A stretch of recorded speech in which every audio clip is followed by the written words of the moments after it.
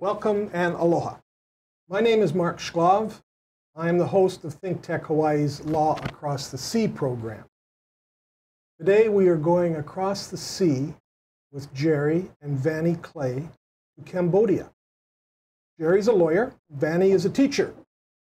They live and work in Honolulu, but they've decided to take their personal aloha to Cambodia, to translate their aloha into Khmer, the language of Cambodia. They're sponsoring a school in a small rural village in northeastern Cambodia, and I've asked them to come and talk about it, to share their journey across the sea with us. So welcome, Jerry, Vanny. Nice to see you both. Thank you for being here and telling us about your school in Cambodia. But first of all, I want you to tell me a little bit about yourselves. Okay, Vanny, what where were you born? Where did you grow up? How did you get to Hawaii? And then we'll go to Jerry after that. Okay, sure. Well, first I'd like to thank you for having us today on your show. My name is Vanny Clay, as you said. I was born in Cambodia.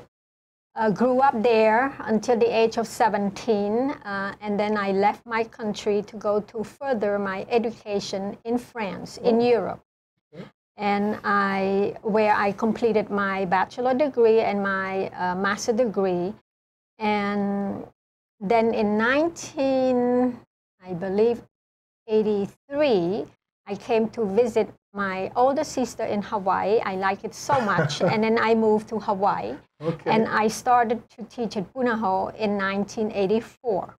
So this is my 36 years teaching at Punahou. And what do you teach? I teach French to the junior school students. French language. And, yes. And the French is what you studied in France, I guess? Well, I knew French when I was, when I entered kindergarten and through the whole education, because Cambodia used to be, under the French protectorate. Although when I was born, Cambodia already received independence, but heavily we were under the French administration, French language. So all school, the school I went to, we were taught in French. All subjects were taught in French. So basically French is my language. I think an interesting little aside is when she came to Hawaii, she got interviewed by someone in the French language.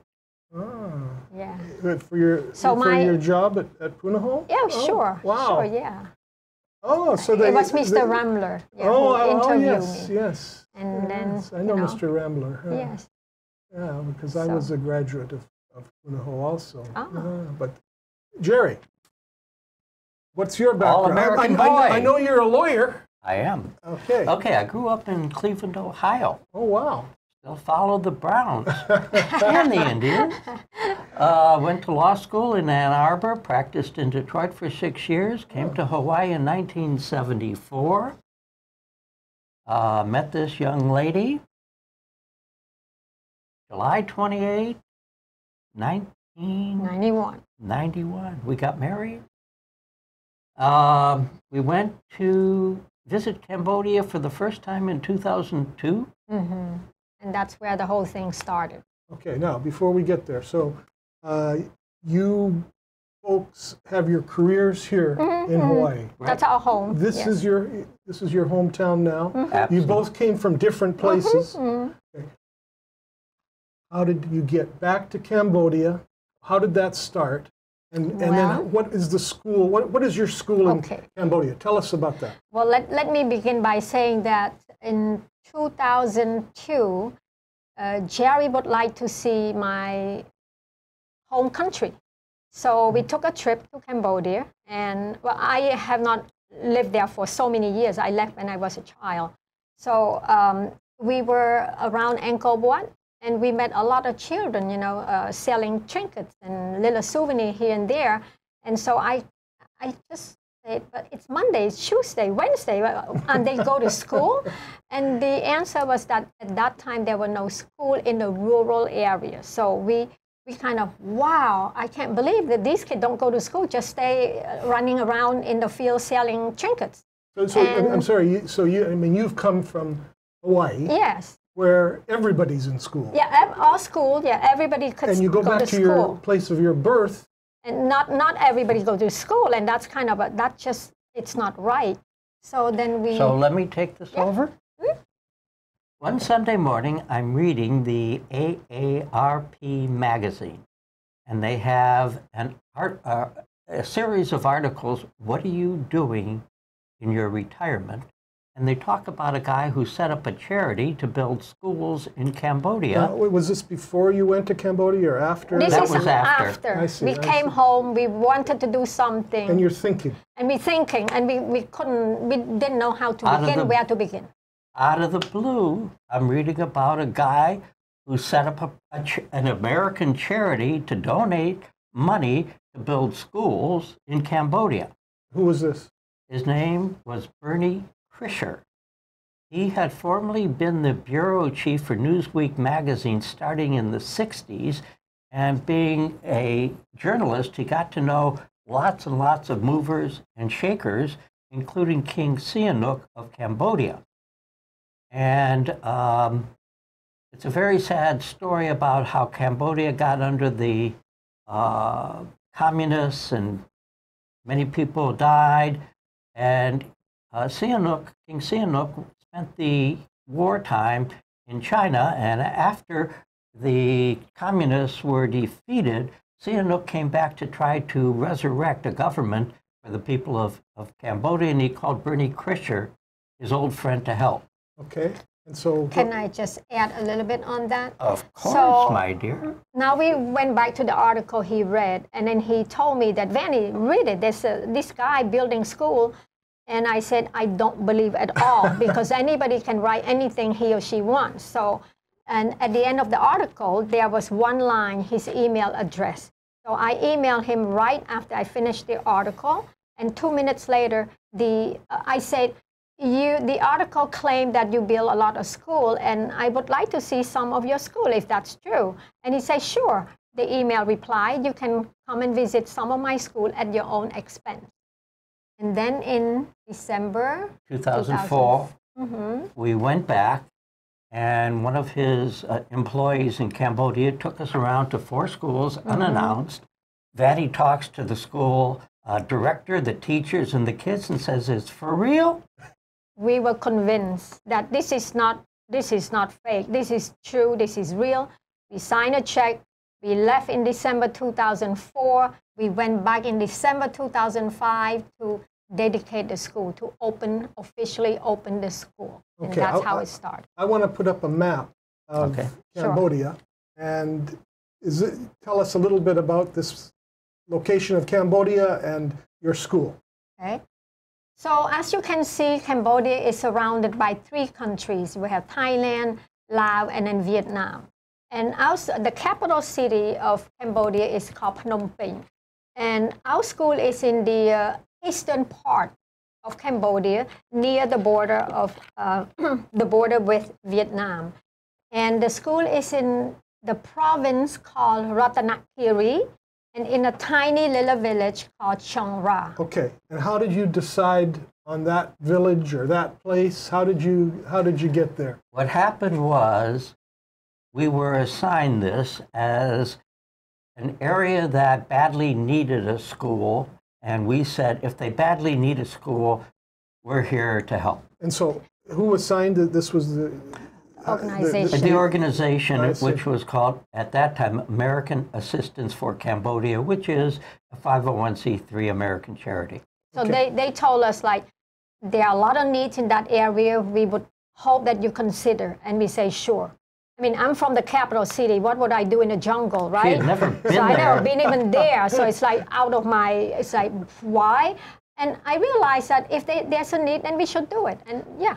And so, you're from Phnom Penh? Yes, capital city, girl. And how long would it take you to go up to Chong Ra? Okay, so in 2005, 2006, and 2007, we were lucky. They have a commercial, little small plane, Russian small plane, and it would take us about an hour to get there. And then the plane crashed, So there was no more commercial plane to go there. So we had to take a four-wheel drive, and it took about 12 hours in the old day, but now roads have been improved.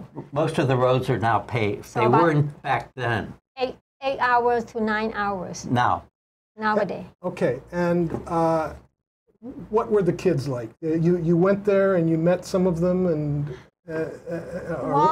how did you get up there, or what was your trip?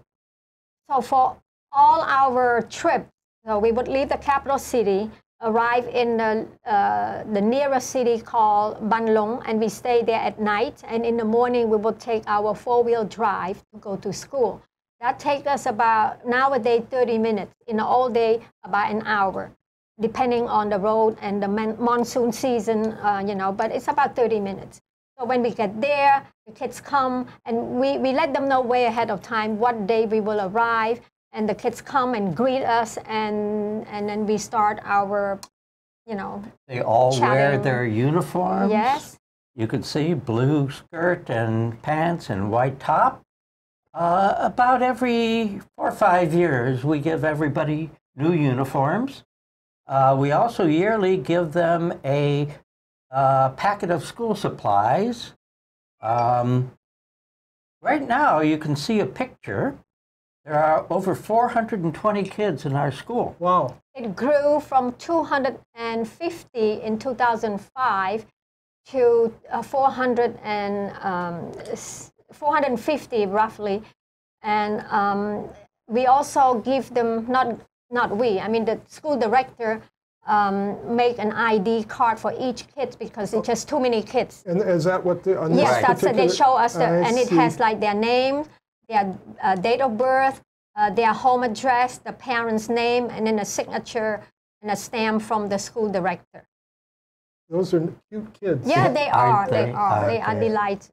And yes. when you go and meet with them, I mean, do they understand your relationship, or what? Yeah, they know who we are. And They really know my wife very well. Amongst all the Cambodian people, I'm known as Mr. Vanny Clay. Well, here is one slide that's kind of interesting. Jerry, that's you. And what are you doing? I'm in front of the English class. Ah, I see. Okay. So you're teaching them English. Ah, okay. Okay, and I'm teaching them English by trying to sing a song called Twinkle, Twinkle, Little Star. Okay.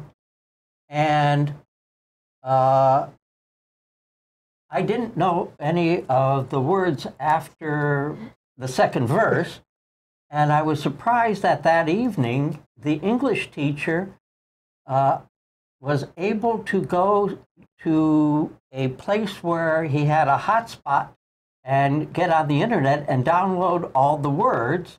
And then he put all the words on the board. And so the second day now we're teaching them all the words. So you're actually like being a teacher. I'm having fun. Jerry always liked to be a teacher. And do the kids, I mean, do they understand English? Do they understand the words, or is this process of learning? Okay, let me explain to you that they all learn Khmer, which is a Cambodian language. Everybody in the whole country. Okay. And we hire an English teacher to teach them basic English. So they were able to say their name, where they live, their village. They have a brother, a sister. Yes, a very, very, short conversation.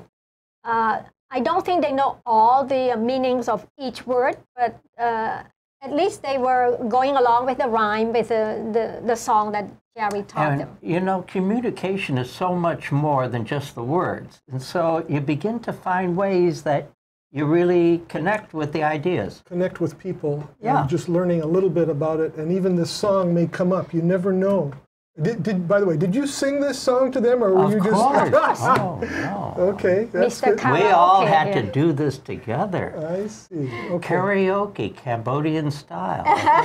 No. Okay. Do they speak French too, or? Zero French. all- That is something. I see. That's my generation. I We see. knew French. 'Cause of the Not colonial anymore. influence. Yes, I not see. anymore. It's all either Khmer or a little bit of English. Yes. Okay. We're going to take a 1-minute break and come back, and I would like to go through the photos one more time Sure. and have a little more talk about each one as we go through. Sure. So right now we're going to take a break, and we'll be back. Okay. Thank you very much. Thank you, Mark. Thank you. Aloha, I'm Melly James, host of Let's Mana Up.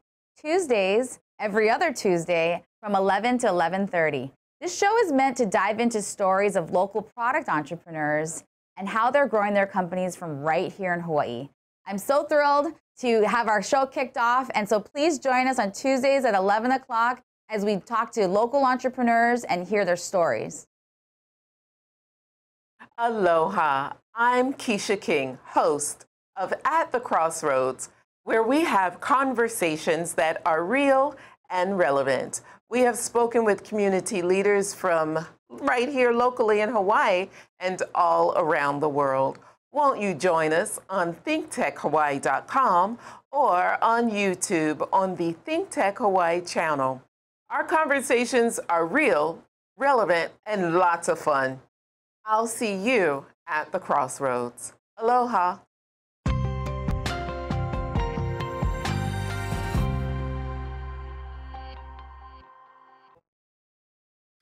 Aloha. We are back with Jerry and Vanny Clay, and we are talking about their school in Cambodia. And I'd like to, Jerry and Vanny, I'd like to kind of go through the photos one more time. We went quickly through Sure. some of them.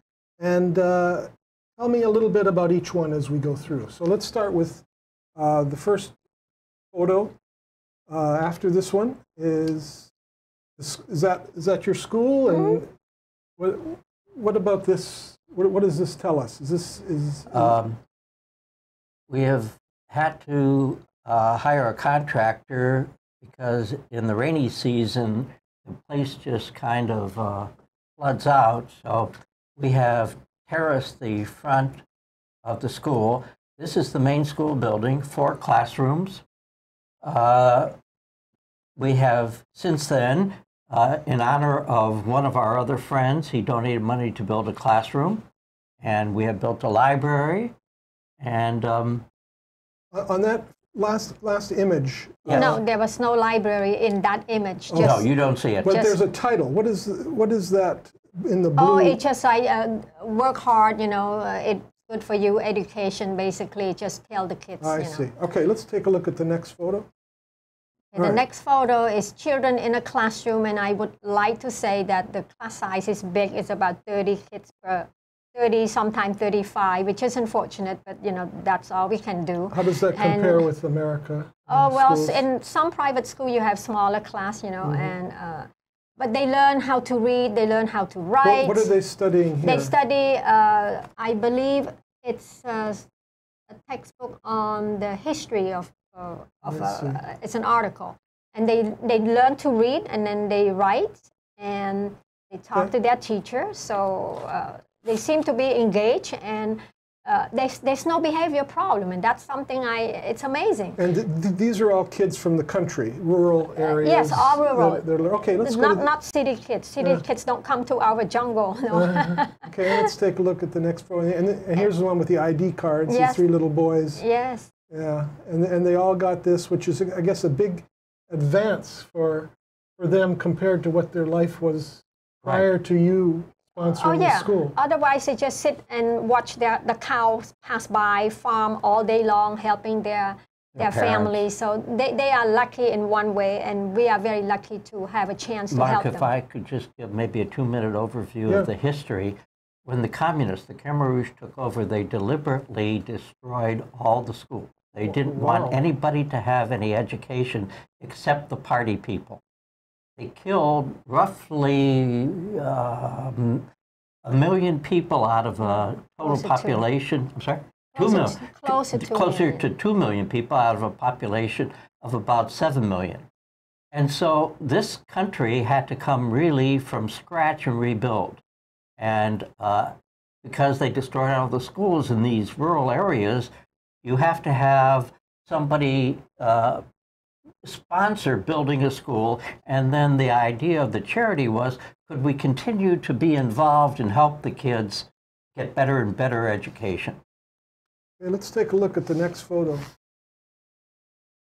All right, and here you're handing them, is this supplies? A school supply that has notebooks, pens, pencil, an eraser, a sharpener, and a ruler. So let me give you a little background about that photo. Yeah. You can see that our school supplies, our school provide education to 3 ethnic groups. One is the Khmer people, the Cambodian people. One is the Tumpun, which is the ethnic group of that area. And one is the Cham people, and the Cham people, they practice Islam. So regardless of your ethnic background, your social, economic background, we don't care. What we care is we give you an education. So and everybody they all get along. They all get along very well, and which is very... Maybe we could learn something. I would hope so, yes. All right, let's take a look at the next photo. All right, and here you're both, I guess they're celebrating their supplies. Is that right? Yes. And some year they celebrate their new clothing, new uniform. I see. Yes. Okay, let's take a look at the next one. There's the story of Twinkle, Twinkle, Little Star. That we talked about earlier. And having fun. Okay, next photo. All right, Vanny, what is this? Okay, let me explain to you. This is a photo of all the staff, teachers and staff. On the left-hand side, you see the man, the chief of the village, the one who donated the land to us to build the school. And then you have 7 teachers. One is the English teacher in the back.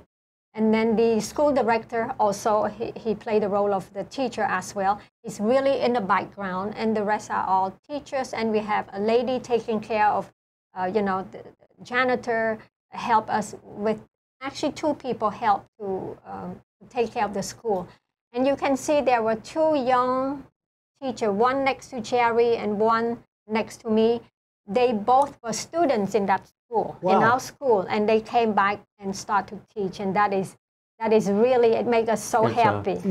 Gosh, that's amazing. Yes. You must have been just... Yeah, we were just so pleased. Wow. Yes. Wow, that is really cool. That is really nice. The teacher on the far right is, you can see a Cham person practicing Islam, and the Islamic community that feeds into the school is very, very supportive of the school. Okay, and you folks, what do you provide? Money, supplies, uniforms, the whole? Okay, so what we do is every year we have a certain budget that we dedicate to help the kids in that school. We give them school supply, textbook, sport equipment, maintenance of the school, anything to do with the school, the government will not help us. However, the government help us by paying 6 teachers. Okay. So the government is involved. It's involved. But just for the teachers. Just for the teacher. You provide the facility. Everything else. Yes. I see. And for the kids. And now including building 2 small houses for the teachers to live on the school campus. And how many grades does this go? From 1st grade to 6th grade. And when they finish 6th grade, that's it. Most of them go back to farm in their village, and a few will continue. And starting from 2019, 2020, we came up with the idea of opening a program called Scholarship for Children who are very good and who would like to continue to the nearest city. And we start that this coming year. And so that would be 7th, 8th? 7 all the way to 12th grade. Is it the same type of grades we have here? Yes. From 7th grade all the way to 12th grade, we will support them for 6 years so that they can finish the entire high school. And then obviously the ones that came back as teachers, they already did. They show us like yes. And so now, did they have to go to college or? they had to go to the college. It's a teacher program. I think it's like 18 or 24 months. Yeah, well, they finished the high school, then they continue, I believe, in the capital city to be trained as a teacher. And then they decide what they want to do in life. Some of them remain in the city, in the capital city. Some of them go to wherever they want, and then only a few that come back to the rural area. So there is a little bit of a mixed blessing here, right? Because some of them, they will leave Yes. their home, and that's because of their education, Yes. really, isn't it? I Yes. mean, they got a big advantage Yes, from actually. the education, and so they may have to leave their family in order to pursue their dreams, dream, if yeah. you will. Yeah. And we've met a number of our students who have gone on To the capital city. to the capital city and building a life there. How does Yes. it make you feel? Terrific.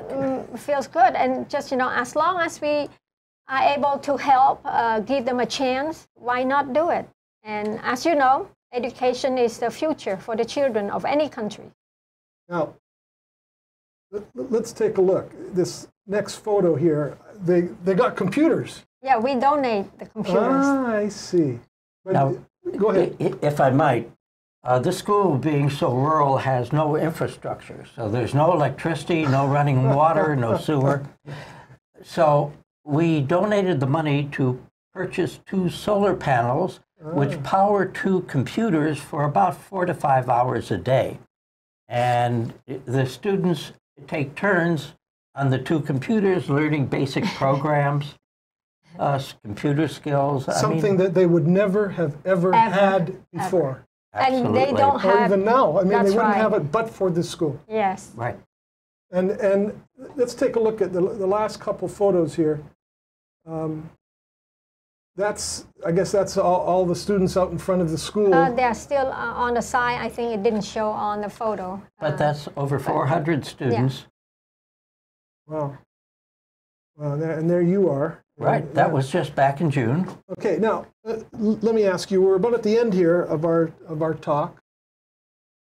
If somebody else wants to be involved in this program or to help in Cambodia, I mean, I understand you came from Cambodia and you feel a connection there, and then Jerry went there and read an article in the paper. I mean, how does that happen? But anyway, what can they do? How can they, if they want to help out, what should they do? The easiest thing is to contact us. Okay, how would they do that? Easiest, telephone. email or telephone. Our email, we didn't We just set gave it it up, to you. but What is your email address?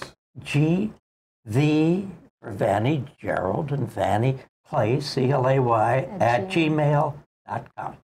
Okay. And so if somebody feels that they would like to participate and help out and join you. Anytime they can email us. Okay. And we're all kind of one, aren't we? I mean, you're helping these people, but maybe they will help us later on. Certainly with an explanation of how to live together, huh? Yeah. I mean, it's actually, some of those photos are quite remarkable. So, Jerry, Vanny, thank you very much. And thank you, Thank Mark. you. Thank you very much. Enjoyed hearing about your school in Cambodia. And aloha, everybody. We are done for today. We have left Cambodia, and that beautiful shrine. What shrine is that? It's a temple, Angkor Wat. Angkor Wat Temple. Yes. Okay. All right. Aloha, everybody.